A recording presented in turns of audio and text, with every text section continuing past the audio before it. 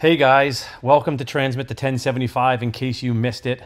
Today I want to go over the most underutilized tool in the fire service, and that is the deck gun. I'm going to show you two videos first before we get into the details of this incident. This was not this department's finest hour, I can tell you that, and we'll go through it piece by piece here. But again, I'm going to show you these two videos. One is the time at which it takes to deploy a deck gun, and two is the capabilities that it has. So in my view, this is a perfect scenario for using this. I think there's many that it's always overlooked for reasons I don't quite understand. I will say, to my credit, pat myself on the back, I've used it myself 3 or 4 times in my career while I was the chauffeur. Anyway, this is a cul-de-sac, and there's a hydrant right here. So again, perfect scenario. You have a water supply and access to the front of the building with the first due engine with 4 guys on it. In this video, Training Services has provided a side-by-side comparison of utilizing a deck gun versus deploying a hand line.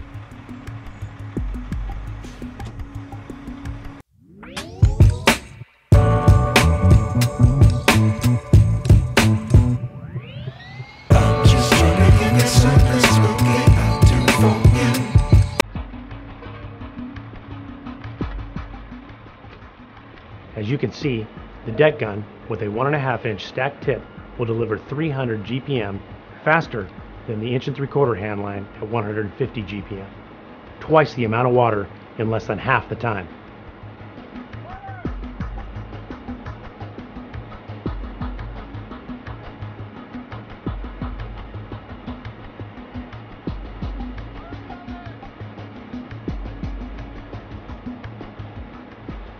Using the deck gun in this manner is not meant to be a long-term operation. It is a way to deliver a large amount of water in a short period of time to knock down the fire while hand lines are placed in service. Inside the home at this time, what we can tell you is that crews are just now getting water turned onto the blaze. And we will have more information for you as it becomes available here on WXRO later in the afternoon. Thanks.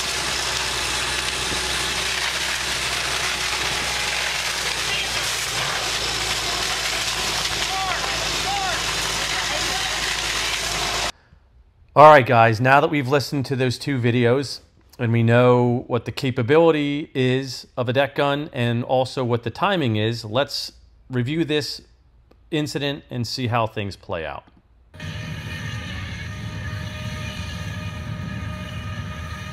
That is fully involved. Yes. Oh my goodness. Now here comes the first due engine. Let's just pause it for a second. Come on, guys. Right here, we know that this apparatus has a deck gun. So the capability is here. Thank God for 911. All right, let's also make note. I've just heard the air brakes set, the parking brake set on the engine. It is at 5 minutes, 10 seconds.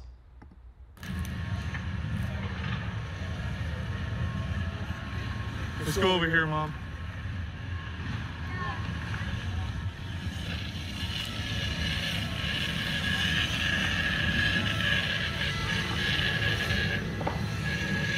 All right, at 5 minutes and 28 seconds, so 18 seconds?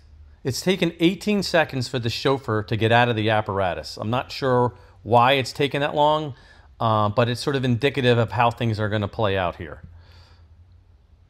And you can also see here one of the guys in the back is starting to pull off a 2.5 that's pre-connected to the rear.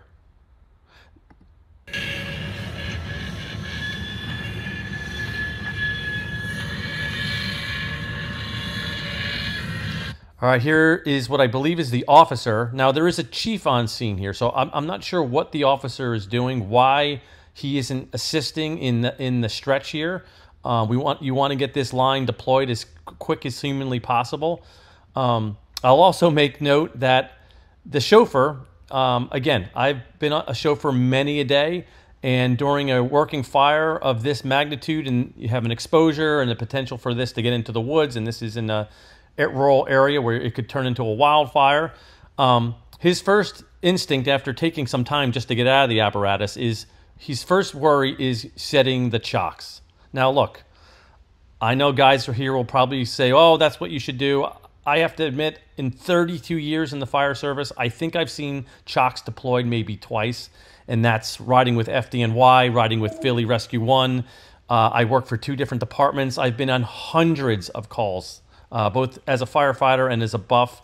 This isn't something you see regularly, and why at a major incident are you not, as a chauffeur, in my view, your primary role is to get the pump in gear, make sure it's working, assist in the stretching of the first line, and get the line charged as soon as humanly possible. I don't see any of that in this incident.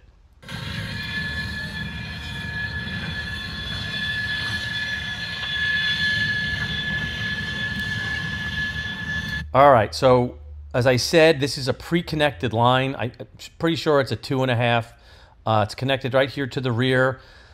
They're getting a lot of hose off here. Again, I won't nitpick too much. I might consider, maybe it's packed like this, so you have to take the shoulder line off, but it seems to me they're pulling a lot more hose than they're gonna need.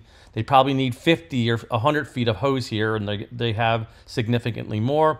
But regardless of that, where are the guys helping getting this stretched properly? There's three additional guys other than the chauffeur on this engine.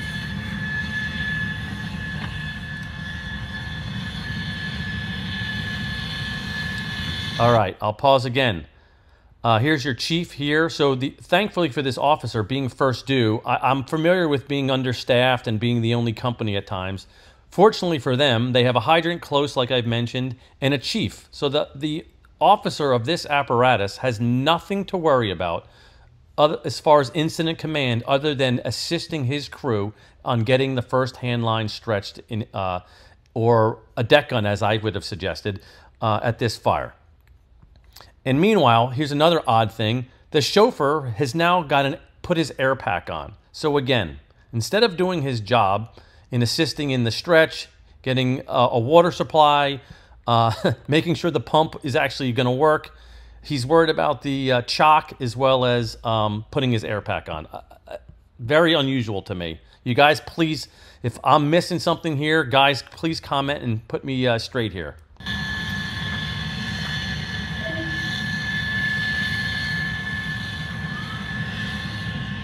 All right, so now he's going to help get the rest of the pre-connected line. Obviously, you don't want it charged in the bed.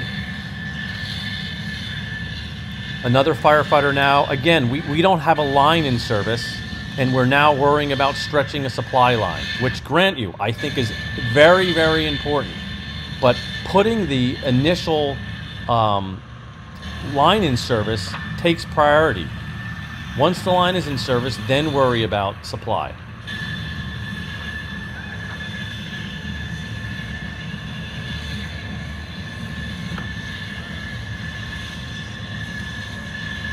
So we still have no water on the fire. The line is just being charged. Let me just bring this back here. My apologies.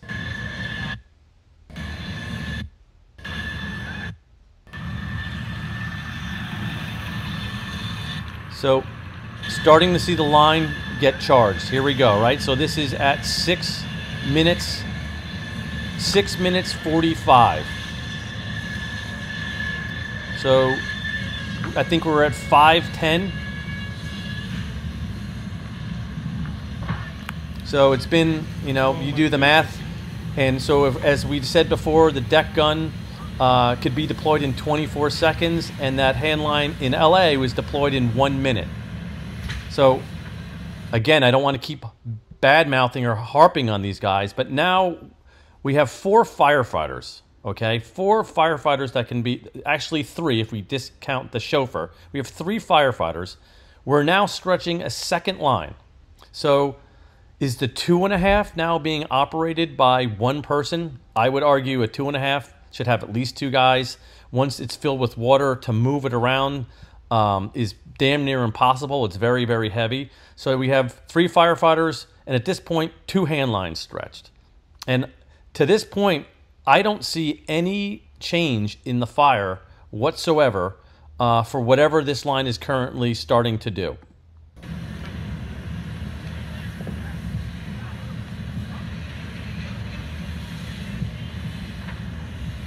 All right, here's This is my mom's house. Right here. This is the guy's mom's house, in case you're wondering. All right, supply line is being stretched.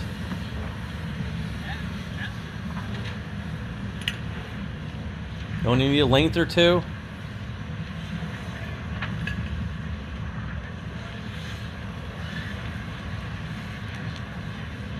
By the way, the chauffeur has dropped his air pack.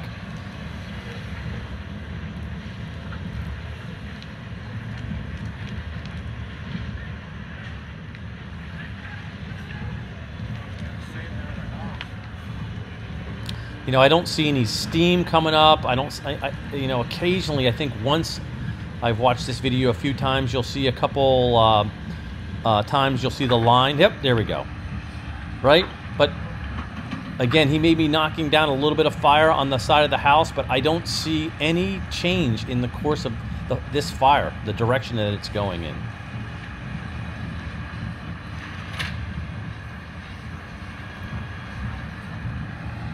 When I rolled up, I just saw the black smoke, and something either in the garage or in that tent trailer right there was on fire, and it just caught it. I mean, there's only a couple guys here at this fire. I'm just surprised with the lack of concern or hop in your step. A little while ago. So as of right now, you have 2 members of a 4-man team fighting this fire.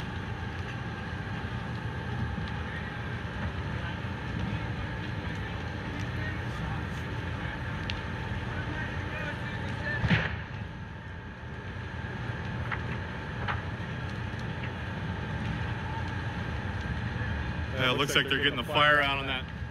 All right, my suggestion, I'll let this, you know, go back to the original view of this fire here. It's entitled House Fire in Rogue River, Oregon. Guys, in my view, the engine pulls up, dumps the deck gun. As that video previously shows, you can do this in 24 seconds with one guy. Knock the bulk of this fire down, if not most of it. Hit the exposure, hit whatever fire here is closest to it, and then immediately, one guy is doing this. The other 2 could stretch the supply line. Now you have a water supply. I am quite certain that almost this entire fire at this position could be knocked out. Then, once things have slowed down and the fire is not making any headway, then stretch an 1 3/4 line and mop up whatever you have to do, or go to the rear and take care of any potential wildland fire issues that you might have. But anyway, this happens in America every single day. The deck gun, in my view, is almost never used when it could be extremely effective. So anyway, I sort of ranted and raved here for a while. Please, as part of this channel, I want people to comment, give me your perspective, tell me what things are like. I'm from the Northeast, so, you know, different parts of the country are different of how they do things, what their concerns are, what their limitations are, what their manpower is, so on and so forth. But please, add your comments, and please like and subscribe my channel and continue to follow. If you look under Transmit the 1075, in case you missed it, I have a library there of other videos. Please check them out. Thank you so much.